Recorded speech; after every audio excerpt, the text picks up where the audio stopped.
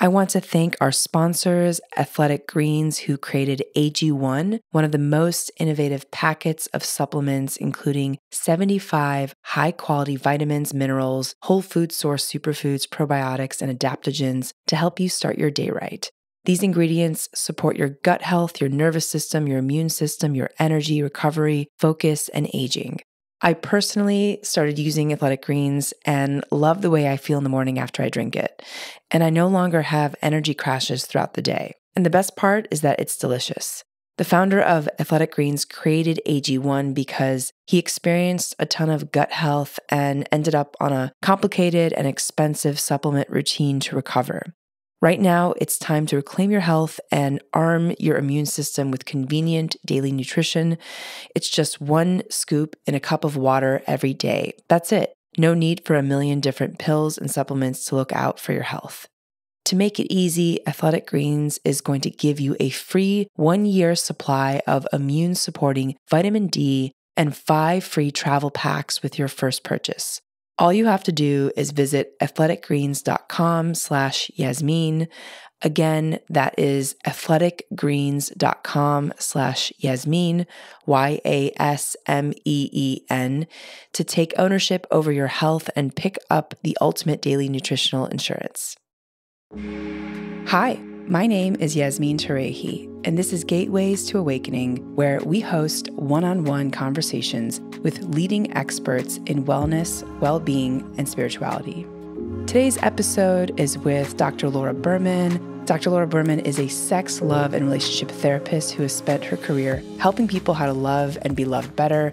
She's also a New York Times best-selling author of 9 books, and her humorous advice has made her a well-loved media personality. She's been on a number of different major news and daytime outlets. She was on the Oprah Winfrey Show and has also hosted a ton of television programs on Discovery Health, Showtime, and OWN. She is the award-winning host of the show The Dr. Berman Show and Uncovered Radio. And I recently read her book, Quantum Love, so we're going to talk a little bit about that. And I recently had the pleasure of meeting Dr. Laura a couple weeks ago, so I'm so excited to have this conversation. So welcome to the show, Laura. Thank you. I'm so glad to be here. So, Laura, to kick it off, can you tell us, for the audience listening, what exactly is quantum love? Quantum love is really a practice, and it's one that comes super naturally to us. It's our birthright. We're born with it. But it gets conditioned out of us from the time we come in. We're born these beautiful quantum love machines. And somewhere along the way, the majority of us have forgotten the power that we have. But really, quantum love is the process of harnessing your body's atomic energy, because we're all made of pure vibrating energy on an atomic level. Harnessing that energy in service to your love life, to manifest the love life and the relationships you want. So can you talk to us about that, like what that practically means? So if I was a person who wanted to bring in this type of love, like how would I be feeling? What sort of feeling state or emotional state should I be in to be able to do that? Right. Well, so for everyone, it's really different. So the key to quantum love is operationalizing what I'm just standing on the shoulders of giants, right? So it's not like I invented this. I just am a science geek at heart and went through my own dark night of the soul, where, as these dark nights do, which ended up being a doorway where I stumbled upon this and then went down the rabbit hole and started exploring it and needed to understand it. And then through that process, uncovered a system that made sense to me. So basically, here's the key, right? We all know about The Secret and the law of attraction, whatever you want to call it, that we are all co-creating our reality every millisecond. We already are we're already manifesting everything that happens to us. We're just not conscious of it. And what quantum love helps you do is get really conscious of it. So when we hear about the law of attraction, for instance, in as it pertains to your question, I want to call love in, right? Most of us would just say, okay, I'm going to envision that perfect person. I'm going to clean out my closet and make room for his or her, their clothes. I'm going to, turn my metaphorical cab light on to let people know I'm available, meaning that I'll look up from my smartphone when I'm in the coffee shop or when I'm walking into my building for work or whatever it is, and engage with the world so that I'm giving out cues that I'm open to being approached. And, all of those things are in what I would call the logistical field of life, or the 3D field, which is very valuable. And most of my career before Quantum Love, and still much of my career, is spent in that 3D field. There are lots of practical things you need to do or could do to call love in. But the tricky part, and the place where I feel like the law of attraction or the secret has often fallen short, is that going to that point doesn't really work. Envisioning your perfect mate, it's the same as like writing yourself a $10 million check, right? I'm going to write myself a $10 million check, and then that's going to, and I'm going to decide I already have it, and then that's going to call love in, call that money in. The problem is that the key to manifesting is in moving your body into the energetic alignment of that which you desire. So taking the $10 million check, if I just write myself a $10 million check, it's probably not going to happen. If I move my body into the energetic frequency of what I would feel like emotionally and inside my body, holding that, looking at my bank account full of $10 million, right? Or looking at a pile of cash on the bed in front of me, how would I feel, right? And that is really what translates to the quantum field and what really creates our reality. Because back to what I was originally saying, we are all pure atomic vibrating energy, and our body holds an energetic frequency. And that we all kind of have this baseline energetic frequency, and we're all, if we're perceiving one another with our five senses, then we're vibrating in harmony with one another, right? So you and I, Yasmin, in order for us to even have this conversation, we're vibrating in harmony. Your energetic frequency and my energetic frequency is in harmony. But each of us, our frequency changes and shifts based on our conscious and unconscious emotional states. That's really the key to what shifts your body's frequency. And so it's one thing to think about what you want in love, but when you move your body into the energetic frequency of how you would feel waking up to that person every single morning, that is what translates into the quantum field where all possibilities exist. And so I don't know how much you've talked about quantum physics or the quantum field in your show, but that's really the science. Quantum physics is the science underneath the law of attraction, or manifesting what you most desire, because in the quantum field, all possibilities exist. For instance, quantum physicists, when they do experiments, they have to leave the room. They have to do those experiments in a vacuum, because they discovered early that the scientists' conscious and even unconscious expectations of the outcome of the experiment were going to create that outcome. So expand that to what we're wanting to manifest, right? It's our expectations, the energy of our expectations almost radiates out. Our energetic field, we've been able to even measure 10 to 12 feet, but it goes much further than that. Our energetic frequency emanates out, and then that creates the form and the manifest reality that we experience. So when you're called, this is a very long way to answer your original question. I love it. But I think it's important to explain, because when you want to call love in, right? Think about what you want. Think about those logistical 3D things. But most importantly, how do you most want to feel in love? How do you most want to feel? Right. And the more you cultivate, so it's different for you and for me and for anyone, right? One person, it may be, I most want to feel safe and cherished. Another person, it's playful and adventurous, passionate, excited, whatever it is, like choose your top 3 ways you most want to feel in love. And as you cultivate those feelings inside you, and there are systems that I teach to do this, but they come very naturally to us because we're all unconsciously doing this anyway, but this is doing it with intention. When you do that and you cultivate those feelings inside you, several things start to happen. So let's just say playful, right, is how you really want to feel in love. One of the feelings that you're going to work with, right? So maybe you choose 3 to 5 and you work with one at a time. What you'll notice as you start cultivating that feeling of playfulness in your body is that all of a sudden, all sorts of opportunity for play will start showing up. You know, you'll get an invitation to go to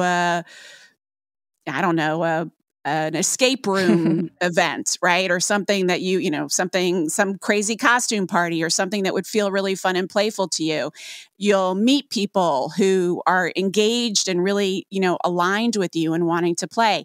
They'll introduce you to a potential partner, or you'll attract in that potential partner directly because now you are a frequency match for play. Wow. Right. So that's really what we want to do is make our bodies an energetic frequency match for that which we want to create in love.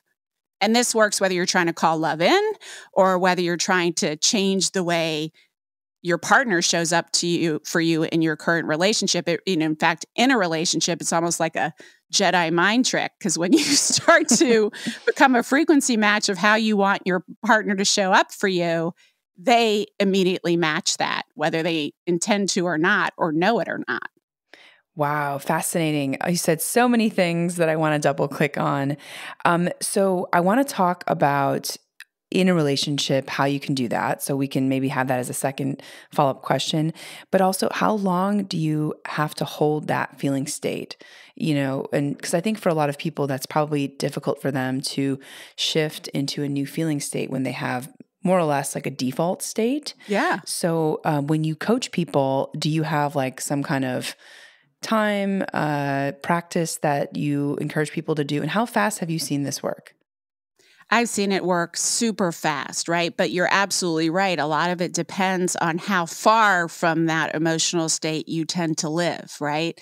So if you're most longing back to playful, I don't know why we're doing that, but evidently maybe I have a need for play, and that's why I keep bringing it up, right? But just following this thread, right? If you want to feel playful in love or in life, and you tend to live in a very serious place or a very afraid place, most of your time, it's going to take a lot more practice to cultivate that state in your life and a lot more conscious intention than if you're someone who, does play from time to time and really enjoys that, but also isn't necessarily cultivating it to the extent that they need to or want to in order to attract that in.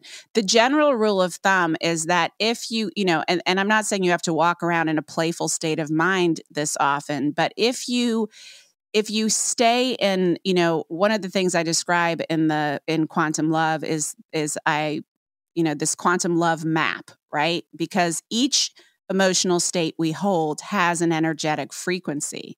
And shame and guilt are the lowest frequency emotions. So forget play. If you're spending a lot of time of your conscious waking moments in shame and guilt, your life probably isn't so great.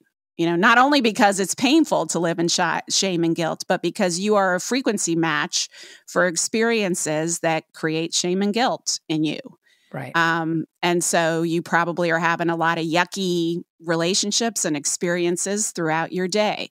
So to start with, right, one of the things that I try to teach people is that if you can spend even 51% of your time in what I would call the quantum love zone of the quantum love map. So if shame and guilt is the lowest, and then you have anger, resentment, all the way up. Once you get to curiosity and openness, that's the tipping point into the quantum love zone.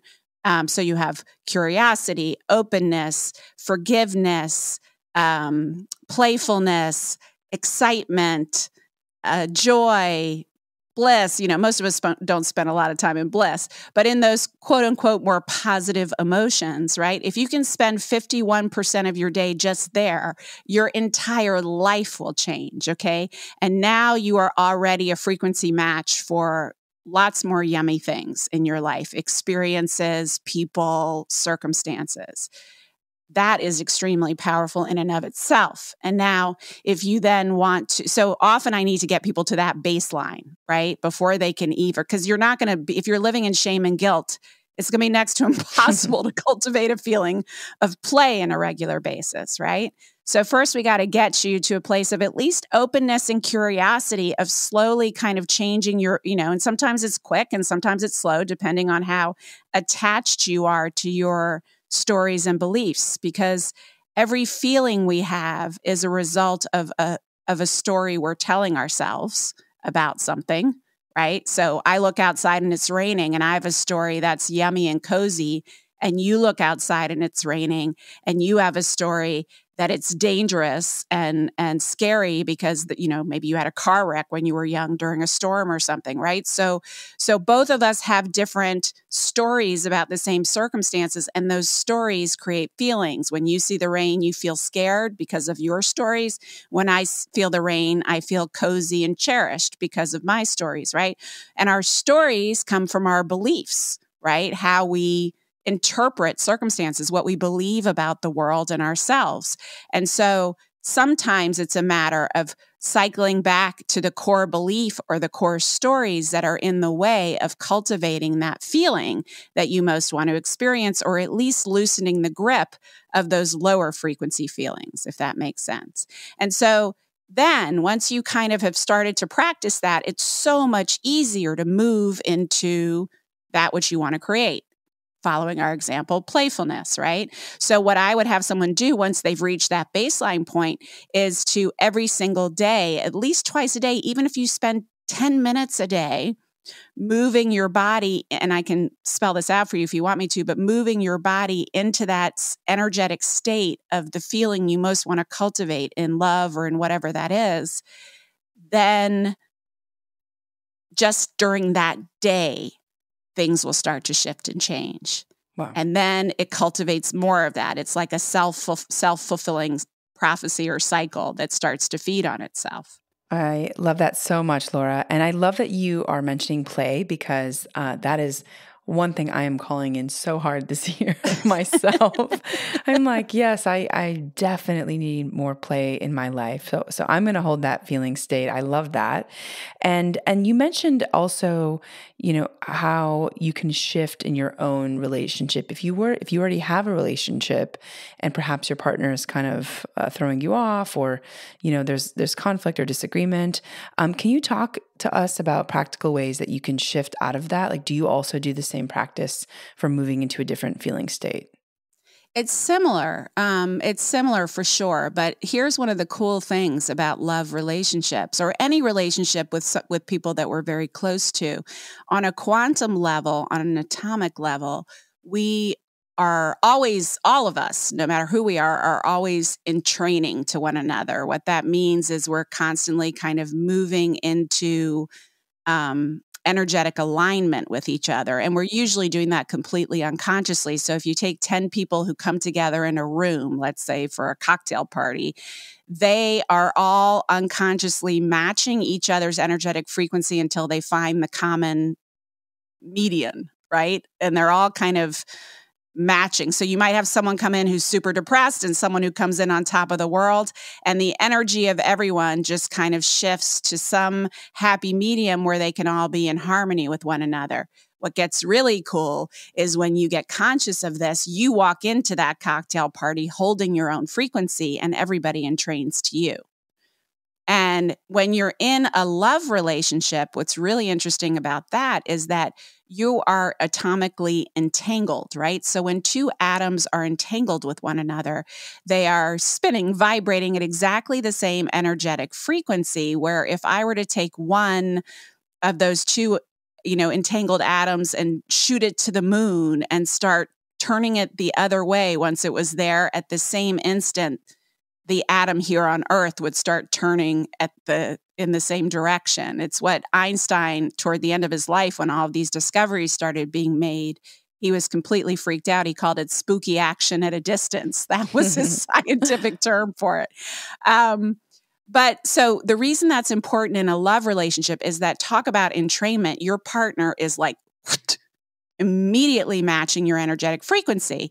And, they've even done studies. There was a University of Washington study where they took one partner and put them in one side of, in a love relationship. They took one partner and put them on one side of the building or of the campus in a brain scan. And they took another partner somewhere else, and they shined a light in the eye of that partner. And at the same instant, the ocular receptors in the brain of the first partner lit up. Wow. It's why we can feel our partner's mood before we even, right when we walk in the house, before we even see them, right? So when you start to get really, really clear, let's say you're about to have a difficult conversation, you get really, really clear about how you want to go, how you want it to go, how you're going to feel. You move your body into that energetic frequency before you walk into the room with that person, and they immediately match you there. If you want your partner to show up more romantically, you're literally doing the same thing that you would do to call love in, right? But you're cultivating the energetic frequency of romance and matching that with intention. So one of the examples I give in the book, I talk about my own marriage a lot because that's how I kind of discovered this. I first discovered it with my kids, how powerful it was. And then I looked over at my husband and I was like, maybe this would work with him. And he's impossible. I mean, that's one of the reasons I love him, but he is so stubborn and so smart and impossible to win an argument with. And the first time I tried this with him, he lost his train of thought, which has never happened in the middle of a discussion, and just like immediately became flexible and open to what I was saying. And it blew my mind. And that's really what started me on the journey of kind of figuring this out and systems for it and working with my clients and couples and pulling it all together. Because one of the examples I give in the book is this woman who got frustrated every New Year's Eve because they had little kids. And so she would have to like make the whole extravaganza fun for the kids and make it a family thing. And she was just tired of it. She wanted her husband to do it. And she had mentioned it a couple of times and he wasn't really showing up.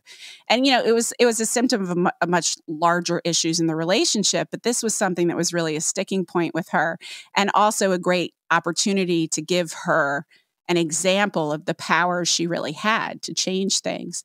And so I helped her get really, really clear about envisioning what the ideal New Year's Eve as a family would look like and feel like, including her husband's role in that.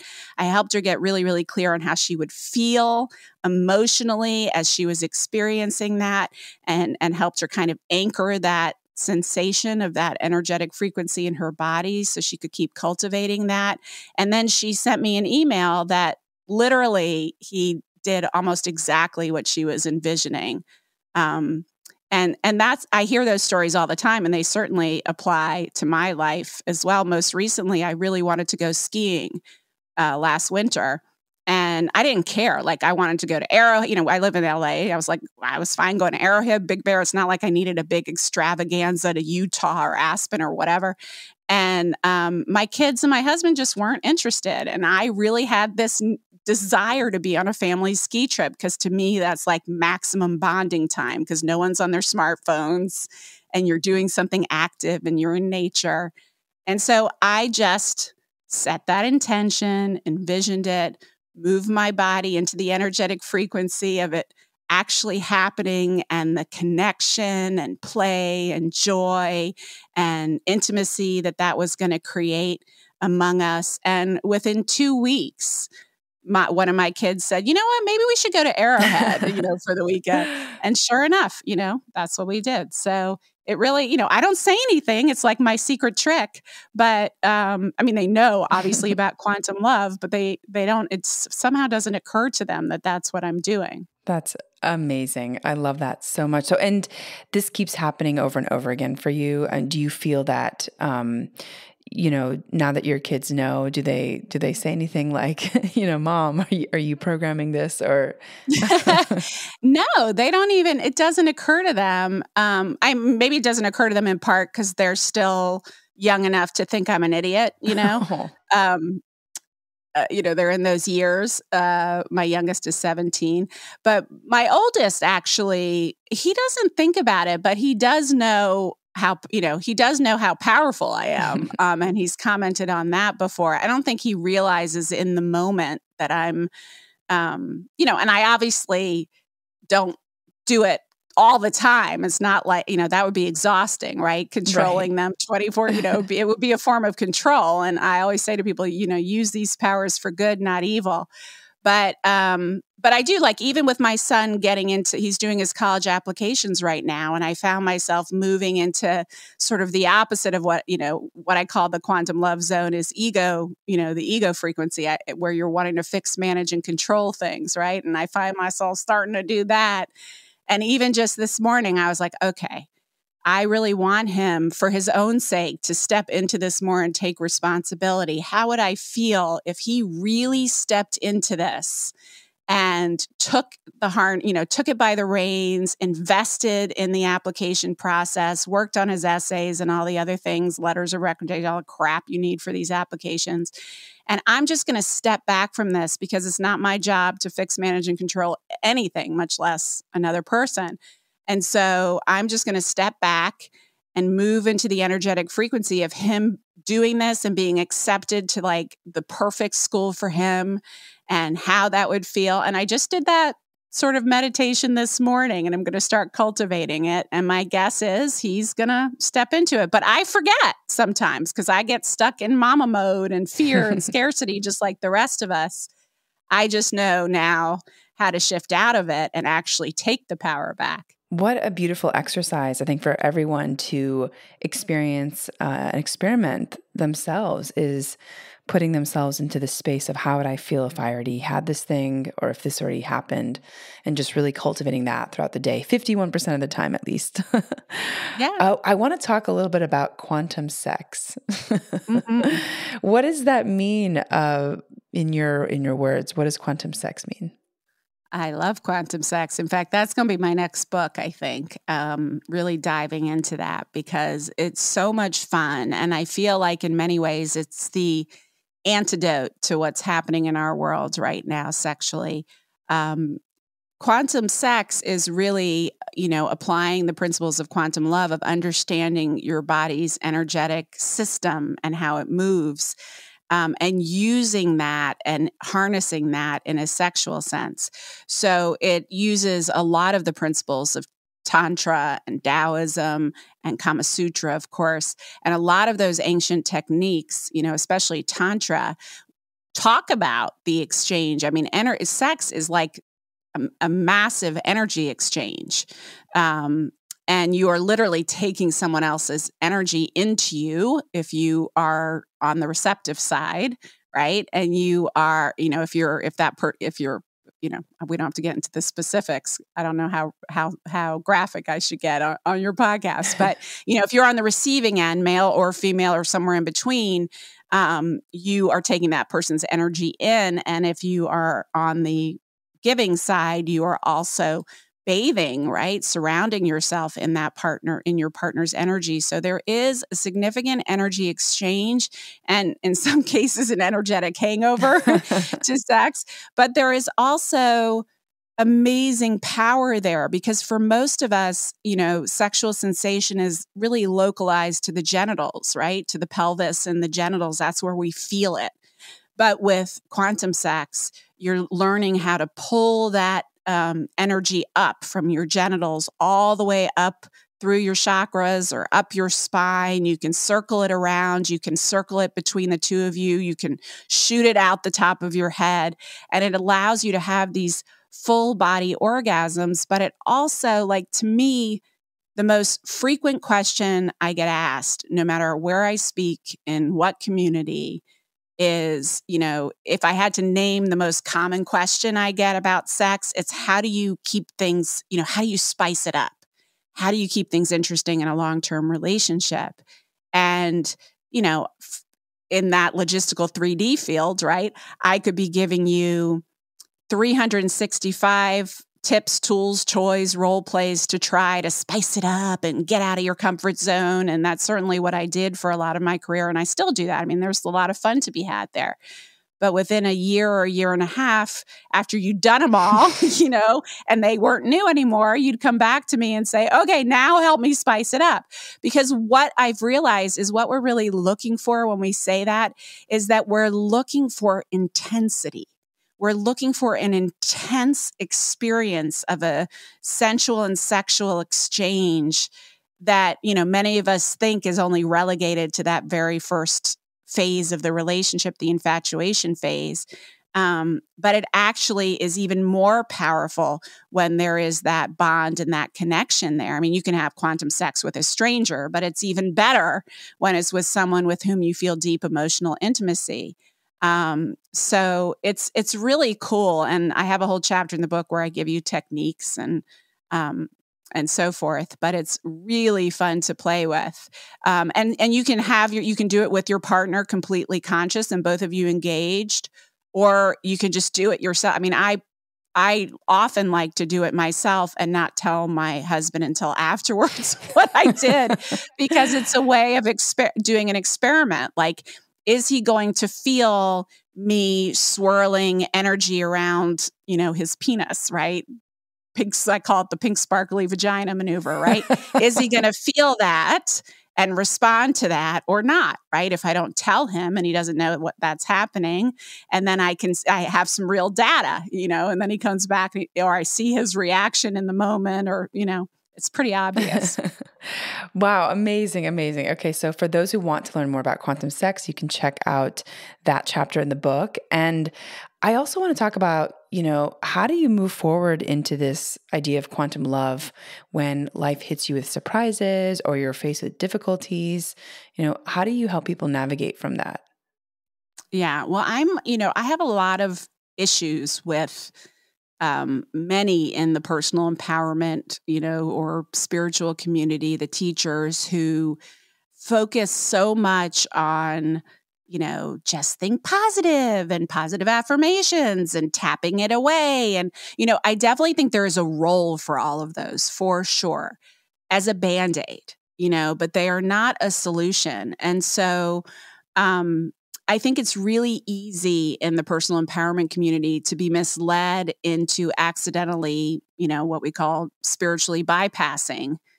And that is really important for quantum love, because you can say all the beautiful things to yourself in the mirror that you want. But if your body and your subconscious are saying, yeah, bullshit, go on with your bad self, that's the energetic frequency that you're holding, right? You're not going to hold, your frequency is set not by what you do, but by who you are. And so often, if your life is just really sucking right now, and Lord knows I have been in those places, and I have had very dark nights of the soul, many of them throughout my life. The only way to shift is to not go around it, over it, or under it, but to really go into the source of the pain and allow yourself to fully feel it. And sometimes that's a process that takes time, you know, especially if you had a trauma in your history, or, you know, like a big tragedy. You're going to need help kind of moving through and somatically, which is essentially energetically releasing that density from your body. And then you can start to shift. But what I find is so often we stay stuck in those very dark places because we don't understand how we want to do anything we can. We think the Pandora's box is going to open if we allow ourselves to really feel the pain of what we're going through. If I let myself cry, or I let myself feel as desperate as I want to right now, I will never, you know, I'll get lost. There's no bottom there, you know. And if you think about Pandora's box, at the very bottom, once all that craziness was released, was hope, you know. And so it's the same thing for us. And I have found this in my own life time and time again, when I'm brave enough to go all the way into the pain and allow myself to feel it, you know, it doesn't take you over. Your body actually is so brilliant, and your system is so brilliant, that really to allow an emotion to pass through you and release often only takes 5 to 10 minutes. And then the pressure valve is so significantly released and the density is released and your energetic frequency rises. So I'm not saying you have to do like a whole bout of 6 months of trauma work before, if you had trauma in your life, before you can start changing your life with quantum love. You can start changing it with your first authentic release of density. You're already at a higher frequency as a baseline then. Yes, that's so powerful. And I also just want to like highlight that because I think a lot of us grew up in a culture where we were taught not to feel our feelings and to sort of just disassociate and disconnect from these darker emotions or numb out with an addiction. And I love that. I think it's an interesting balance, like of allowing us to be in this somatic space of sitting in our emotions. I actually did a little bit of somatic therapy, and it was so game changing. Just being able to sit in feelings, seeing them move, and then actually feeling myself, in a different energetic space. And it did, again, you're right. It didn't take very long, even just 5 minutes versus years of covering it up, right? With and disassociating from it and squelching it. Yeah. And I think what I've noticed is that sometimes people those stay in these states kind of forever in this victimhood state. So I think it's like an interesting balance where it's like, feel your feelings, really, really connect with that. And then, at some point when you do feel, a release, it is also okay to let the past be the past and move on. Absolutely. And you often need to shift, and I have a whole chapter in the book about shift moves, right? Ways you can shift in the moment, out of those dense, once you've done a release, or even if you just, aren't in a position to do the release at that moment, right? Like, let's say you're at work and you're feeling triggered or something, and it's not like you have the opportunity to go and decompensate in the bathroom at that moment, right? Then there are ways that you can, those Band-Aid approaches that you can shift, including after the release, I often cement it like with a crazy dance, like no one's watching, or working out, or, breathing the energy into the earth, or there's lots of different ways that you can kind of maximize the release and bring yourself back to center. But either way, whether you actually have gone into the feeling that you're trying to avoid, or if you haven't. It's just that if you haven't, it's more of a Band-Aid. If you have, it's more of an anchor. Yeah, absolutely. Oh, wow. So, Laura, I want to talk a little bit about some of the ways that your clients have made changes with your process.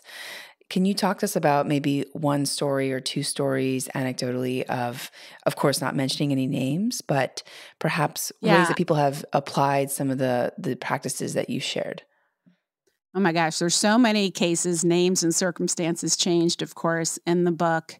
But, I think it's, let me see if I can think of an example. It happens every day that I hear from people that they have called love in. I even went through this process with a woman I worked with for many years, and I knew her long enough and saw her almost daily long enough that I knew a lot. You know how you do, well, at least I do with people I work with. I know everything about their love lives, whether I want to or not. And I usually want to. And in her case, she was single and had had a really traumatic, abusive relationship in her teen years and was super powerful in the world, and, one of those women who's lighting the world on fire in a good way, but really was struggling to find love and had pretty much determined that that wasn't in the cards. It wasn't in the cards for her to have a family or to, and I finally challenged her one day, and she admitted that was just, what she thought her lot was. So she was, but not really what she wanted.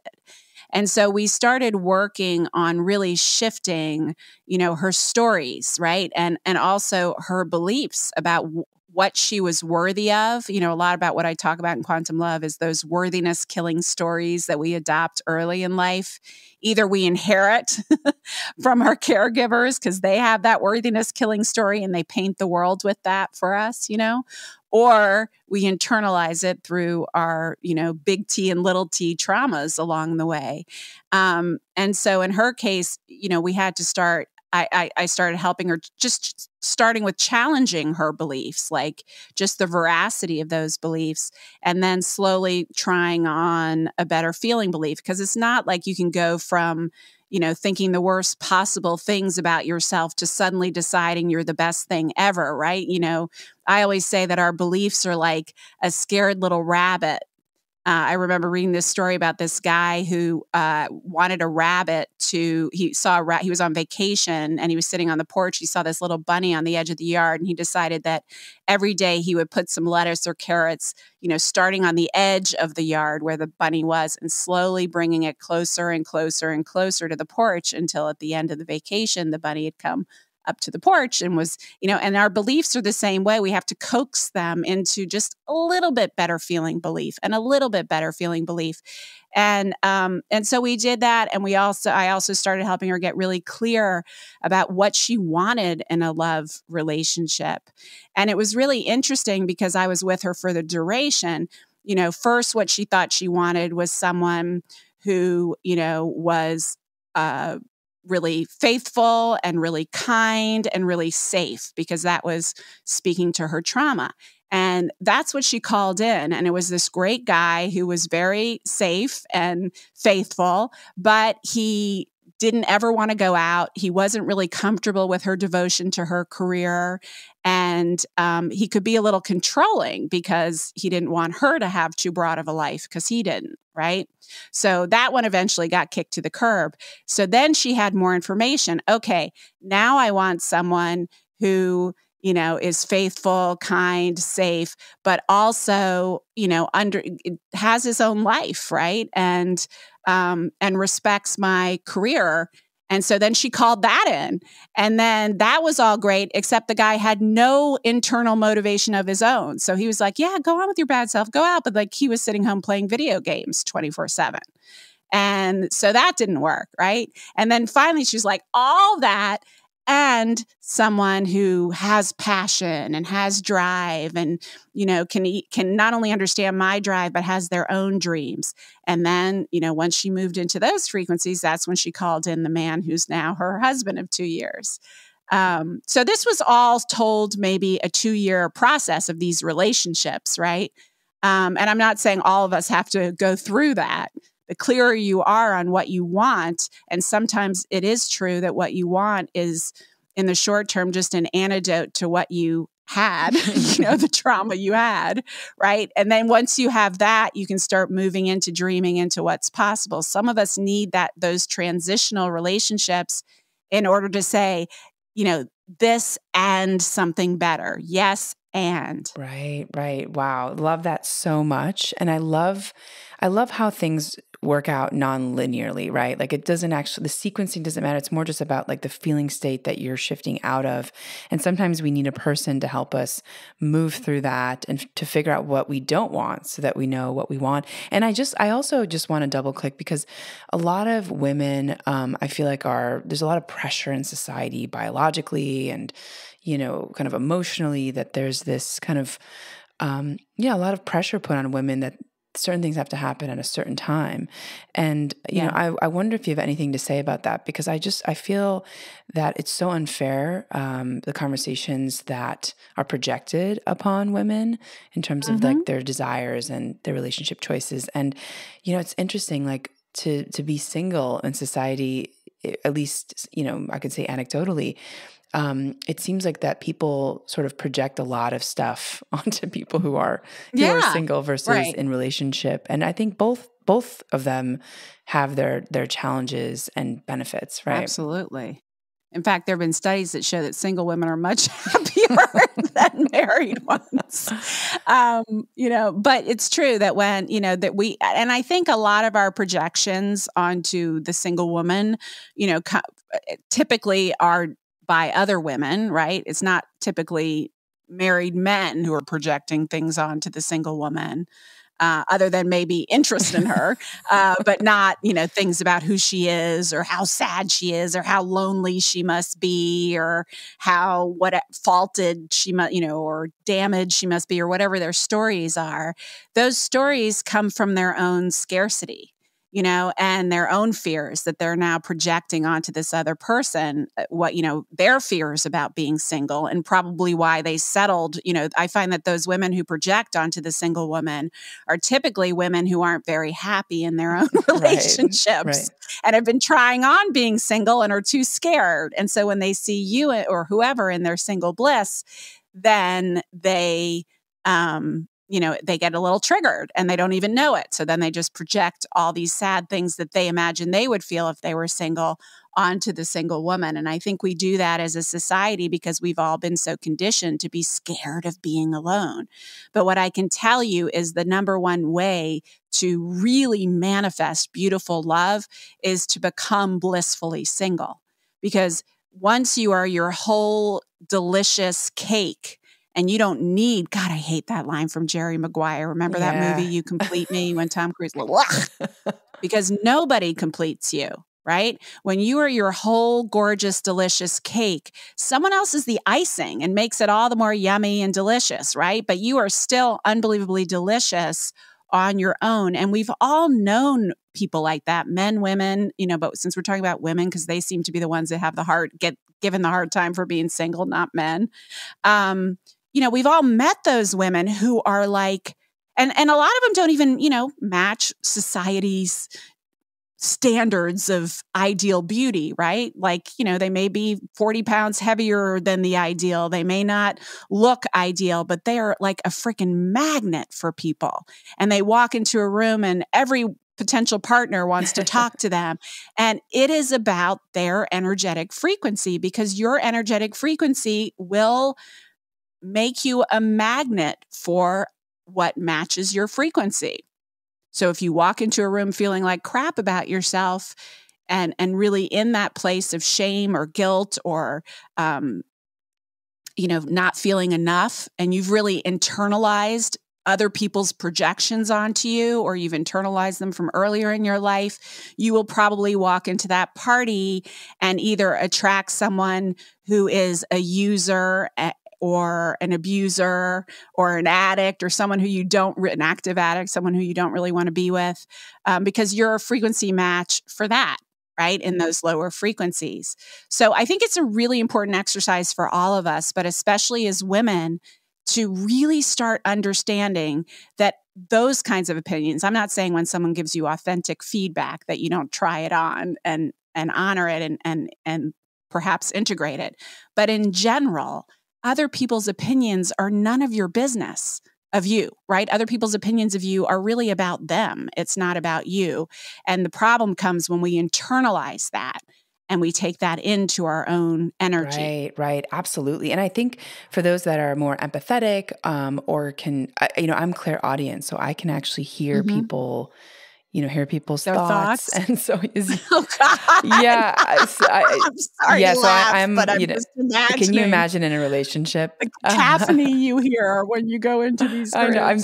And so sometimes I'm like, wow, it's so interesting, the amount of projections that are happening. Yes. And it's, when I was younger, I used to actually really take that in. And now, I think there's something important about having a strong self-concept and self-identity. Like, yes. This is who I am. It doesn't actually matter at all what's going on in the external world. Like, I now just give zero importance to the external world and just really focus on like, what is it that I care about? How do I want to show up? And it's been so game-changing, because I think a lot of people who are empathetic, who can attune to other people's frequencies, we sort of feel their frequencies. And rather than getting entrained to that, now the shift is like, yes. Well, I mean, that's how I fell into quantum love as an empath myself, and going through, a really difficult time. In particular with all my kids, my mother died of breast cancer, and within a year, because I didn't process the pain, I just went right to bypassing it, to making meaning and spiritually connecting with her and not really feeling the agony of her loss, which really was agony. I just didn't have time, didn't want to feel it. And within a year, I had breast cancer in the same breast with no risk factors, just like all of a sudden. And I had to completely stop my life and my family, not my husband. He was like steady, thank God. But my kids went off the rails and my oldest became suicidal. And I was desperate because I was trying one thing after another. And eventually I went to see this woman who became one of my greatest teachers, this woman named Therese Rowley, who is a psychic medium. And she was the first one to tell me about the clairs, right? You're clairaudient, clairsentient, empaths are all clairsentient. We feel what other people are feeling. I am one too. But in my son's case, he was a clairsentient who was feeling everybody else's feelings, but he didn't know the difference between his own feelings and someone else's. So he was like a cuckoo bird who was taking in the feelings of the world and thinking they were his. And there were all sorts of interesting things that made sense once I understood that. But it was so powerful to learn that when I walk, because she's like, you have to be really careful of the energy you bring into the room. And I'm like, well, I always go in there, positive. I know that. She's like, no, not just on the outside, on the inside. Like you have to shift out of fear and anxiety and whatever yourself before you walk into the room with him. And when I started mastering that, it was like immediate.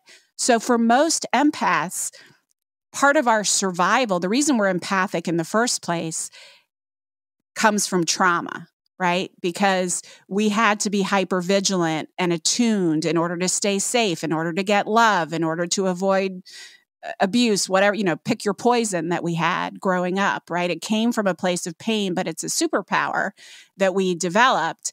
And our tendency as empaths is to entrain to the world. And the most powerful thing an empath can do is set your own frequency, hold that energetic frequency and walk into the room and watch everybody in the room match you.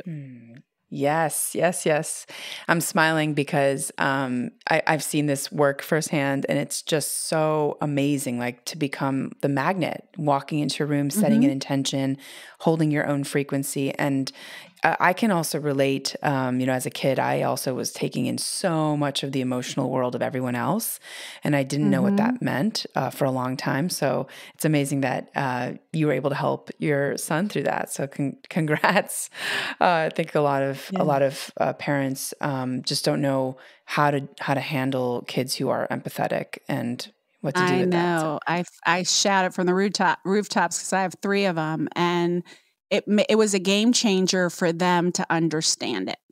And to understand, like, I remember I knew my oldest really got it when he came home from, because I just told him what I was learning and what I thought. And I was expecting him to just roll his eyes and tell me I was an idiot, like he mostly did back then.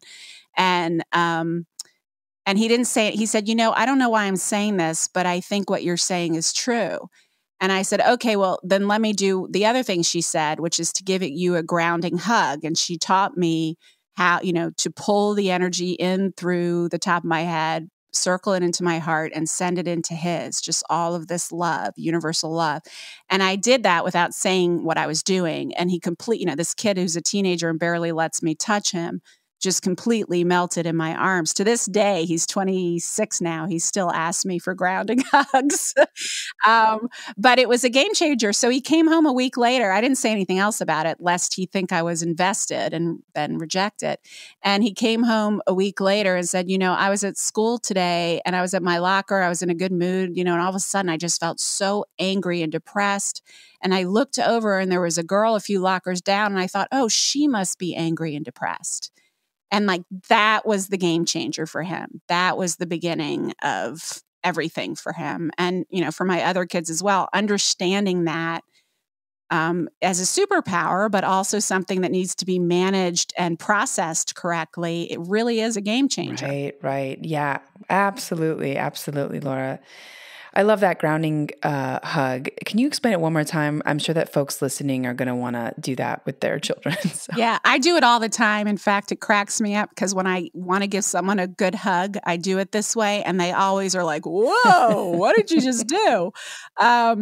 You pull, I teach a lot of these meditations in quantum love, and actually have a new book out called, it's an ebook. You can get it on my website called You're Not Crazy, You're Just Ascending. I love that. And it's how to survive and thrive in this wild new world. And I have you buy the book, you get like 20 different guided meditations. And I have a lot of guided meditations that teach you how to do this. But you imagine you breathe in light through the top of your head. This is a great way to ground your system too, right? So you could breathe light in through the top of your head. And as you're kind of breathing in and holding for a beat, you imagine the light filling every cell of your body. And as you breathe out, you imagine it shooting out your tailbone deep, deep, deep into the earth and grounding you there. So, especially if you're someone who tends to be disassociated from your body and your feelings, doing that several times a day, just 2 or 3 breaths is huge. Mm. The hug that I'm talking about is a different version of that, where you still pull the light in through the top of your head. As you breathe in, it goes into your heart center, right in the center of your chest. And in my experience, I just really enjoy kind of circling it around for a second or even a millisecond just to give it some momentum, right, in that spot, and then shoot it out your heart into the heart of the person you're hugging. Mm. And they will feel it. And the cool thing is that you feel it too. Like when I first started practicing this, either in a hug or a different version of it during sex, I was kind of doing it as a gift for the other person, like, oh, let me just send this energy into them. But what I realize is the process of pulling it through my body gives me the benefits as well. Wow. And it's also really, really important what I said about pulling that energy in, because what I had done for decades before learning this is if I did share my energy with someone, I would share it from me, not through me. And boy, is that a difference, because you will deplete the crap out of yourself if you are sharing from yourself energetically on every level, including this one, right? But when you're sharing through you, when you're pulling that energy through you and sharing it, it takes nothing from you. It only gives you all the more. And it gives the other person a beautiful gift. Oh, I love that so much. And I can also feel the resonance between us on this call and just the field that we've created. So it feels so heart-opening and warm and expansive. And yeah, so I already feel that from you, even without the... You're trained. Yes. Yes. I love it. So Laura, I know that we're at time, but I wanted to just ask, what sort of things have surprised you the most on this journey since you started doing this work? Looking back, what sort of has surprised you about human behavior, about relationships, about quantum love? I think one of the most surprising things for me as a couples therapist now for almost 30 years is that for all of my career, until I really understood this, couples therapy required the couple be there. And I would often have to spend so much time convincing the other partner to be there, or working as much as I could with the one partner who was willing to come. And the coolest thing that I learned is, and it's so liberating for me as a healer, is that it just takes one to change everything in the relationship. I don't need the couple anymore. It's great if I have the couple, but I certainly don't need them in order to help the one person who's there change everything. And it's so liberating and powerful, not only for me as a healer, but for all of us, that we have that power. And I guess the only other thing I would mention, and this is just what's coming to mind right now, I'll probably think of a million things when we log off, but is that, one thing that I learned, and we don't have time to get into all of this, but everybody who follows me or knows me, I'm very open about the earth-shattering tragedy I went through 1.5 years ago when my middle son was murdered with fentanyl poisoning. And that it was, as anyone could imagine, the deepest and widest pain that's possible, I think, certainly for me. And one of the things that I've been so unbelievably grateful for, and probably shouldn't have surprised me, but has, is that I really understood quantum love and was living it so fully when he died. I understood energy. And so I immediately knew, even though I've been reeling since then from the loss of his being here on the planet, right? And in our family and in my day-to-day life, and being able to touch him and hug him and squeeze his little beginning man hands and everything else and smell him, I know that energy can't be destroyed or created. It just changes form.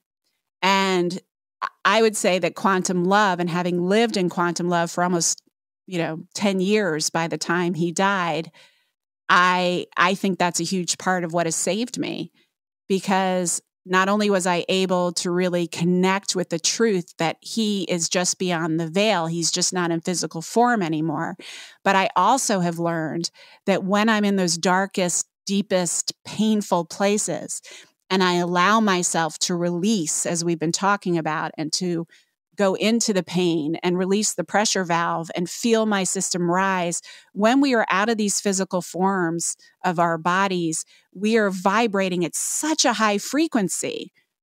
That's what the spirit world is. And they can't come down to us at our most dense, right? At our most low frequency, when we're the most dense. The higher your frequency, the less density is there, right?